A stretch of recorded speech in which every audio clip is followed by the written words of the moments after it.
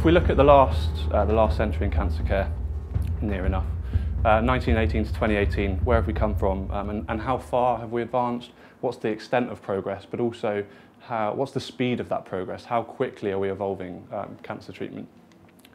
I said it started in 1918, I told you a lie, it starts at the end of 1917, but hey-ho. So interestingly, this is the molecular structure of 1,1-thiobis-2-chloroethane, also known as ypirite, because one of the first applications of mustard gas was at Ypres in World War I in Belgium.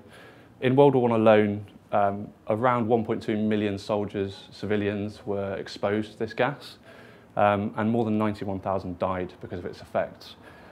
Obviously that's a tragedy, but you could argue out of that tragedy came cancer treatment as we know it. A lot of soldiers, especially in the US military, were observed, and the effects of this gas on them were observed, and they found decreased levels of neutrophils, decrease or depletion of lymphoid tissue. And so they started to see that this incredibly toxic gas was having an effect on cells and was able to kill cells.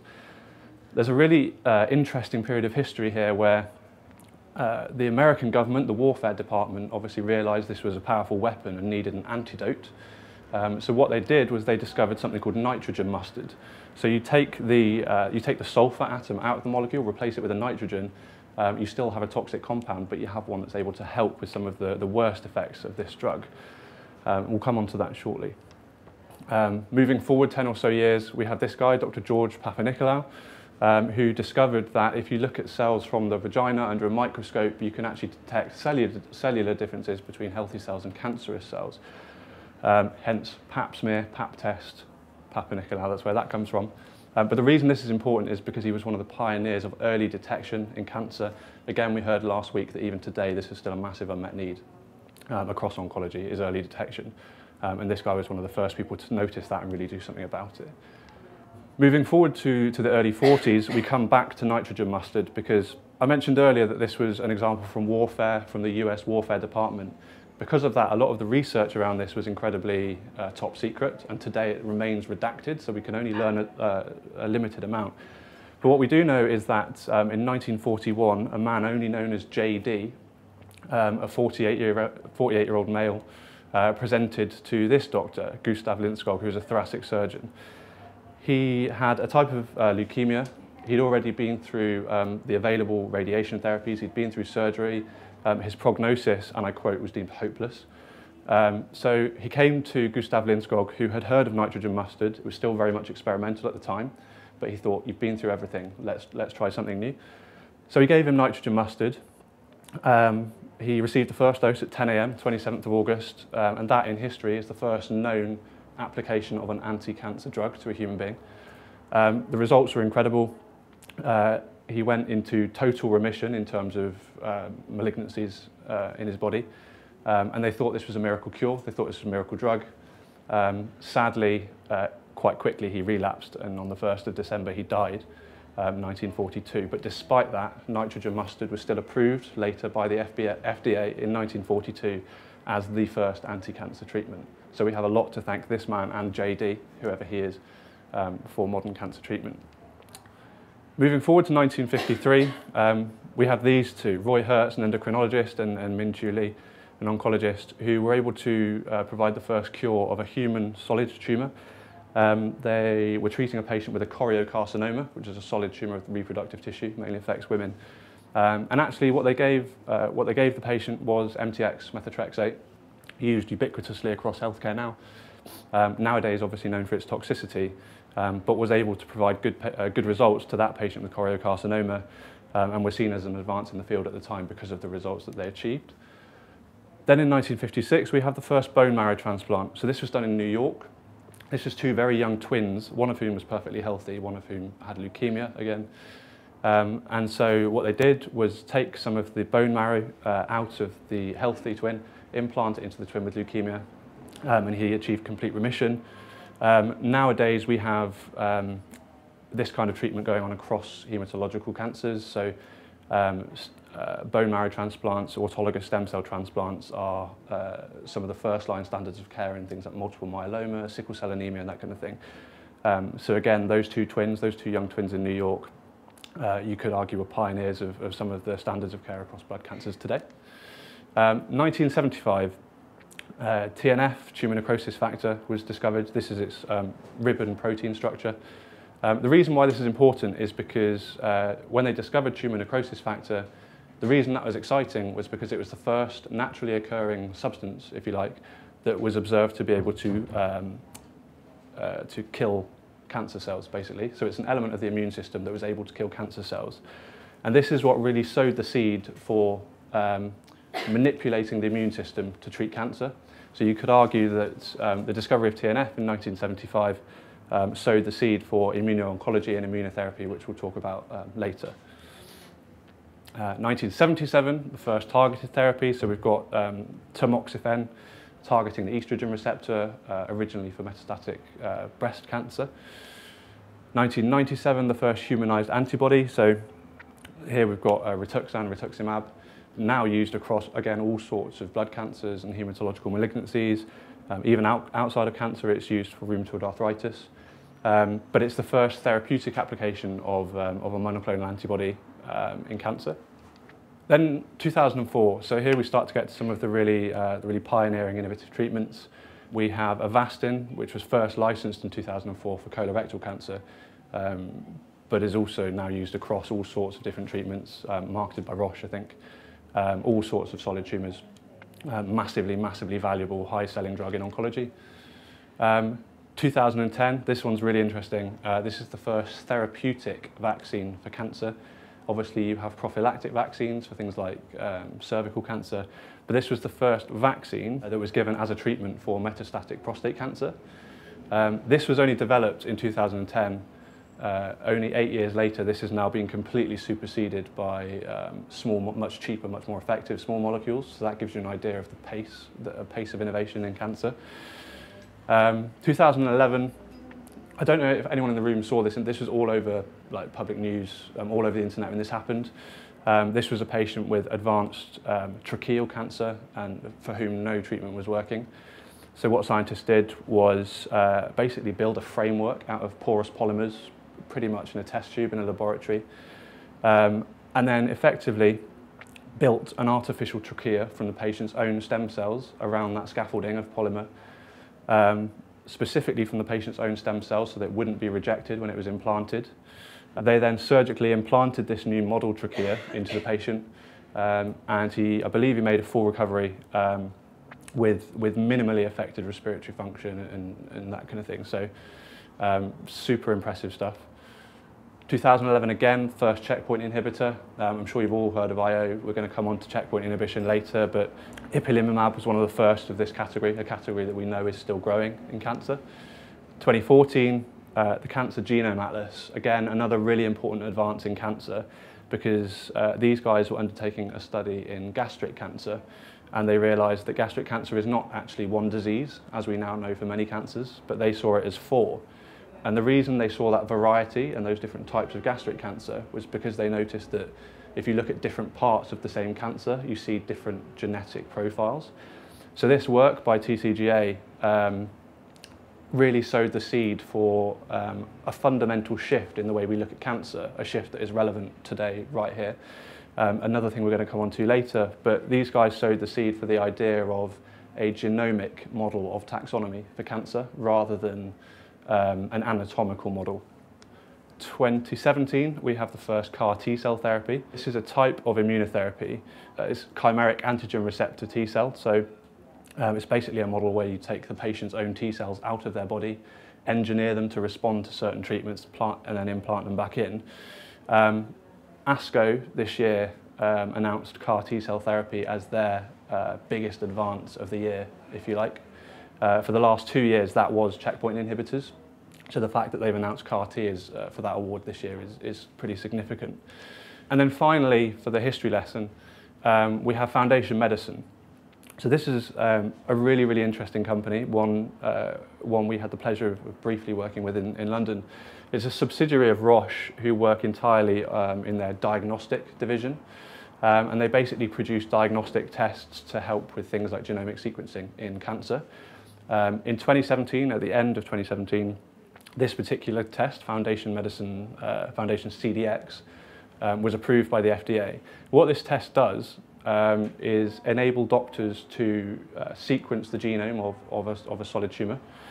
And then it goes beyond that, not only to recommend the best treatment for that tumour with that genetic profile, but even to scan available open clinical trials at any given time and recommend if that patient is eligible for those trials. And this is something we're seeing more and more with things like immunotherapy, is not only how do we give effective treatments, how can we predict response, but how can we give doctors the best tools, how can we equip them with what they need to be able to make informed decisions to give every patient the best chance of responding. So that's very much where we've come in the last 100 years. We've got the mainstay of cancer treatment, which is chemotherapy, radiotherapy, surgery. We've started to see new and innovative treatments coming, like immunotherapy, which I'll talk about a little bit. But we're really at a point now where we've recognised that there are big limitations to these approaches. We've seen massive advancement. So as I spoke about last week, in leukemia in kids, for example, we can now cure the majority of children. But there are still big limitations, and there are certain cancers that we can manage better than other ones. And it's going to take the next few years to really understand why we can't treat those as well. And some really innovative thinking about how we're going to approach those better.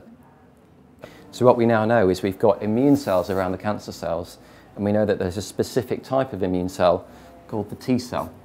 I'm not going to go into the specifics of what a T cell is, which is beyond the scope of this, but rest to say that there is a type of immune cell called the T cell, and it's very, very important in the development of cancers, how they grow, how they survive. And we now understand, with thanks to this better understanding of cancer biology, that you have cancer cells and you also have T cells in very, very close alignment. And as I said last week, the immune system and cancer are very, very good friends, but they don't always get on well. So what you have essentially in cancer is you have a system where, so I said that the cancer cells can, for example, make blood vessels grow quicker to help them. It brings in more things that help it grow quickly, and it gets rid of things that stop it growing.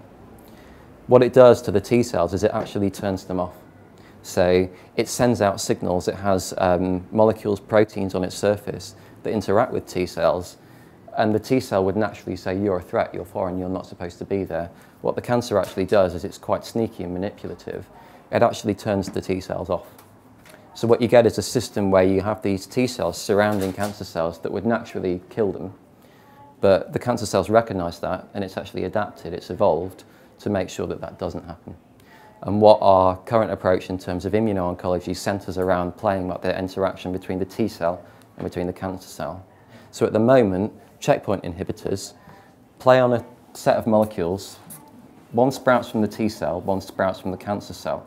And the way those two things interact is for the cancer cell to switch off the T cell. And that's where checkpoint inhibitors come from. We call these proteins immune checkpoints, which is where the term checkpoint inhibitor comes from.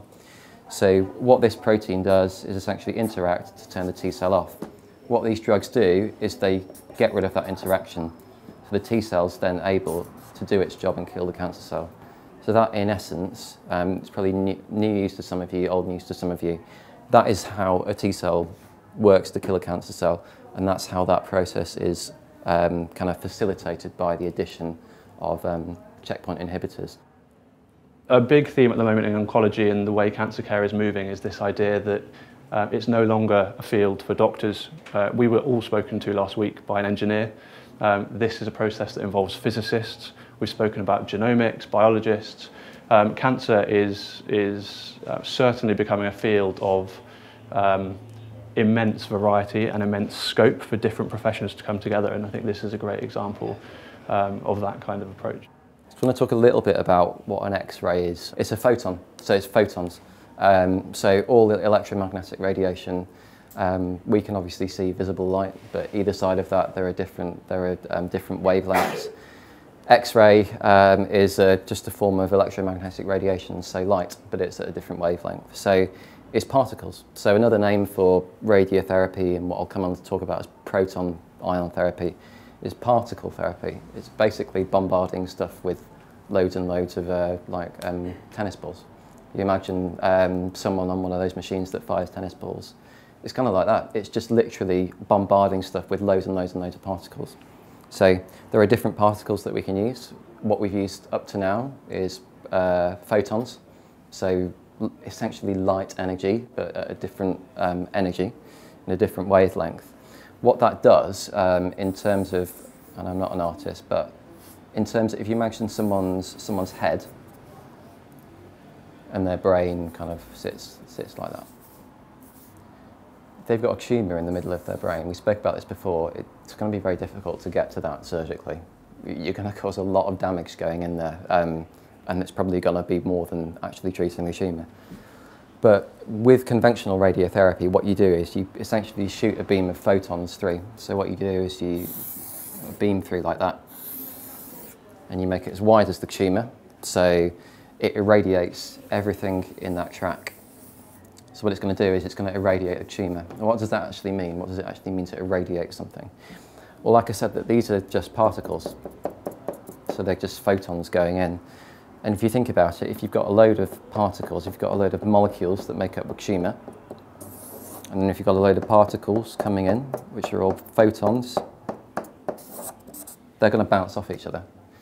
And that's how it works. So that's how you get all these photons coming in and they bounce off and they cause damage. You know, the actual mechanisms are beyond me, but the particles interact with particles, they bounce off each other and they cause damage. And that's toxic to the tumour cell, which is great. But the problem is that as well as being toxic to the tumour, it's also toxic to everything else in the track. So it's going to be toxic to all this stuff that's in the way, and it's going to be toxic to all this stuff that's behind it as well. And things like stereotactic radiosurgery, where we can build an advanced 3D model. You know, we've got very, very good at directing the beams in 3 directions, so we can almost customize the beam so it minimizes the amount of damage as much as possible. But the problem still remains that you're still going to get damage to healthy tissue. So that means that we've been working on this. And what we've been working on is using different particles. So we've used photons up to now. But what we've come to learn is that there are other particles that can be used instead, and they have slightly different properties. So I'm going to show you our friends here again. There's the brain. So if we have our tumour back, we can also use protons, which are hydrogen ions. So instead of photons, we're just using a different type of particle, using hydrogen ions. And we've got our hydrogen ions here, and we send them in. Just exactly the same way as we do with photons with conventional radiotherapy. But the interesting thing about doing this is, instead of just delivering ionisation all the way across the beam, what it does is it actually delivers ionisation preferentially at the end of the track. So what it does is it delivers most ionisation at the tumour. And it delivers very little ionisation here, and it delivers no ionisation after the tumour. So what you've got there is you've got kind of a very, very targeted beam of ionisation that's acutely concentrated where the tumour is, which is really exciting, because what it does is it delivers most of your dose at the tumour a little bit before it and nothing behind it, which is amazing, because it means that the potential for toxicity is much, much, much less.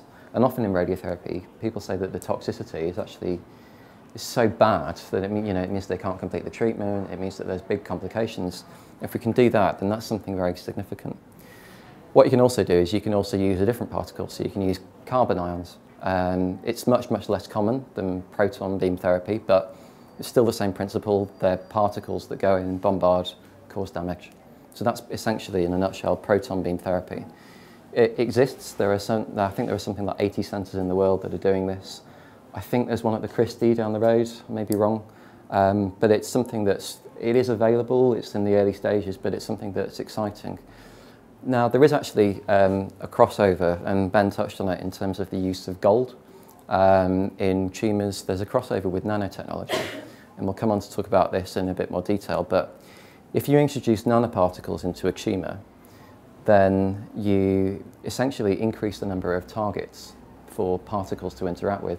So if you go back to that image of kind of a tumour with lots and lots of different molecules in, lots and lots of different bricks, if you like, that these particles can hit and cause damage, you're essentially increasing the number of them. is the way that I like to think about it. So what you're doing by introducing nanoparticles, or gold in the example of CyberKnife, is you're kind of maximising the effect of the ionisation at that point. So you're kind of potentiating the dose that you're giving, which means that you can effectively give lower doses and still maintain the same effect. So what you can then do is you can reduce even further the dose to the healthy tissue. So you can get your toxicity level down even further. So there's a big crossover here with the use of nanotechnology. So there's a theme coming here that's, historically it was only healthcare professionals that delivered radiotherapy, but we now use physicists routinely in delivering stereotactic radiosurgery. We're going to use things like nanoparticles. You know, we heard last week from an engineer. Clearly, we're going to have people who understand them. There's a lot of people that have to be involved in this beyond our traditional model of what a healthcare professional is. So it's not just us standing here and saying, you know, we're moving towards holistic care. Like, there is no way you'd be able to do this unless you had multiple different people with different skill sets in the room. We've spoken about a couple of ways that nanotechnology can be used to increase the effectiveness of existing treatments. And we've covered a few of those, but there are some others as well, and just to give you some examples. So you can actually combine inside the nanoparticle chemotherapy with other drugs as well. So they're delivered at the same site at the same time. And that can be really useful because we know that people can become resistant to chemotherapy. Like Ben was just saying, the tumour can come up with subversive ways to get around the things that are being thrown at it. So it evolves and it gets around the mechanisms that we're using against it. What you can do with nanobubbles and nanoparticles, you can deliver chemo drugs and drugs that target that resistance at the same time. So you can almost give a double hit at the same time. That's interesting. We heard about last week from Prof. Stride that the centre of tumours is sometimes oxygen deprived. So you can deliver nanoparticles with oxygen in that re-oxygenate the core and allow chemotherapy to work more effectively. There are other interesting things. So we know that the majority of chemotherapy only reaches outside the surface of tumours. What if you could put it in a nanoparticle that was magnetically charged, and so you could almost drag it through into the middle of the tumour? Again, interesting application. And again, we've spoken about increasing the potency of existing treatments, so conventional radiotherapy and more advanced techniques like other particle therapies, so proton beam therapy, carbon ion therapy, that kind of thing. And just to finish off, we're pushing this, you know, even further, nanorobots. Yeah, absolutely. So this is, you probably guessed just from the name, this is probably unlikely to reach the clinic in the next 10 years. But we had to include it because it's really exciting. But effectively what this is and what it's being called is an intelligent drug delivery system. So I think the name nanorobot is slightly misleading because it is not a robot, it's not made of metal, it's not, you know, it's not machine learning or anything to do with that. But it's effectively like a sandwich of two sheets of DNA. The Nature paper refers to it as DNA origami. And between those two sheets of DNA is your drug. And the drug they used was thrombin, it causes blood clots. And once you've got the drug sandwiched between your two sheets of DNA, it's effectively zipped all the way around so that the drug can't escape. What's really clever about this is it's been engineered so the only way it can unzip and release that drug in the middle is by interacting with a very specific target. And the target these guys chose was a protein called nucleolin, which is almost exclusively expressed within the blood vessels of tumours. So what they do is they inject this DNA sandwich, if you like, straight into the systemic circulation.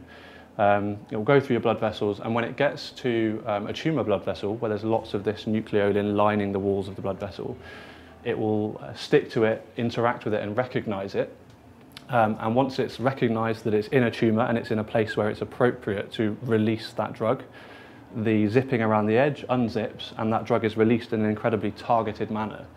What this enables is effectively you can release a drug like thrombin straight into the key vasculature of a tumour, the key blood vessels of a tumour, and basically use the natural clotting cascade to block those blood vessels in a very natural way, but in an incredibly targeted way. And that's why they're calling it a very intelligent drug delivery system.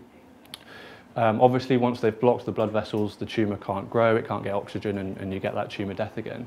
But what's really interesting, and another massive question mark, is that this is totally immunologically inert. So this is sheets of DNA being injected into your system, going around your body and finding a tumour, and yet at no point does your immune system recognise it as foreign and attack it. So far, they found zero evidence that it's likely to be attacked or that you're going to get any immune-related safety. Obviously, it's very early, it's in vitro studies, but even then they would have expected to see some kind of immune response to it, which they haven't. The other reason this is particularly interesting is because this team obviously used thrombin, but assuming they're able to produce these DNA sandwiches to the right size and right proportions, to some extent there's not really a limit of the drug that you can put in it. So this starts to beg questions of, in terms of toxicity and killing healthy tissue, not in 10 years, but in 25, 30 years, could this be the future of drug delivery in cancer? Like, they don't know, but a lot of people are very excited about it. Thank you.